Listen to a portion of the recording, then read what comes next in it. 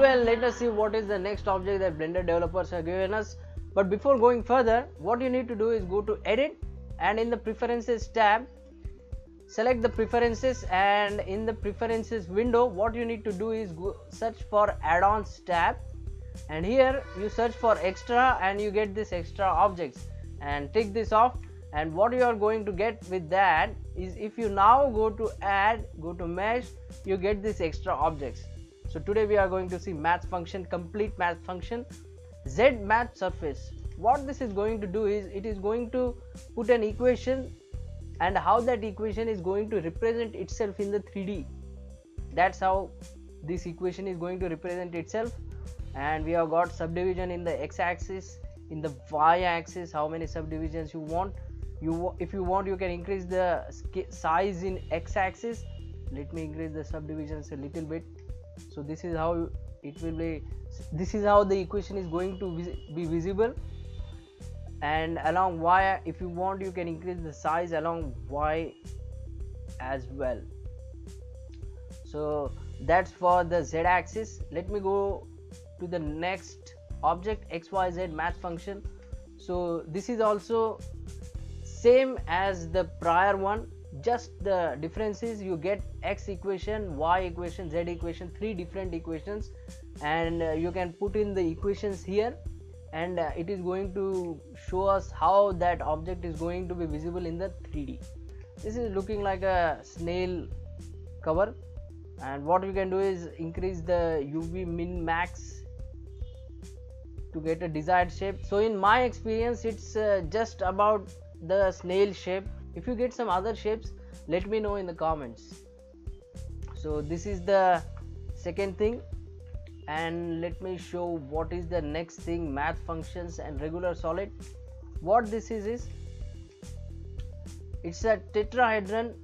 It will show tetrahedron. Let me put it custom and no snubs, and let me switch off this dual. It is a tetrahedron, hexahedron. There are a lot of features here: octahedron, dodecahedron, icosahedron. You can increase its size, you can change its vertex turnication, you can change its edge turnication. This is how it is going to behave. If you want the snub to be left sided snub or right sided snub, do you want to keep it dual, do you want to keep the size as it is after keeping it dual? So for that it is given. And in the presets, there are tons of presets given by the Blender developers.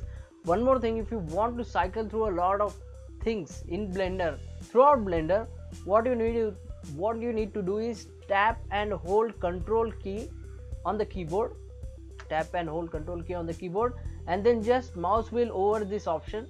You can cycle through that options. You don't need to click and click and click.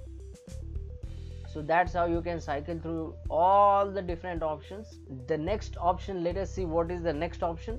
Go to Add, go to Mesh, go to Math function and Triangle. We get this triangle.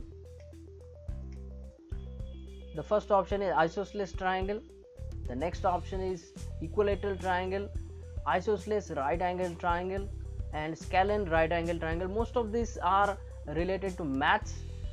One more thing, here you get the scale, how big you want the triangle to be. Faces, do you want it to be normal, do you want it to be tri faces, 3 tri faces? Nothing will be visible here, but if I go to the wireframe and from normal I go to 3 tri faces, it is going to create 3 faces with triangles.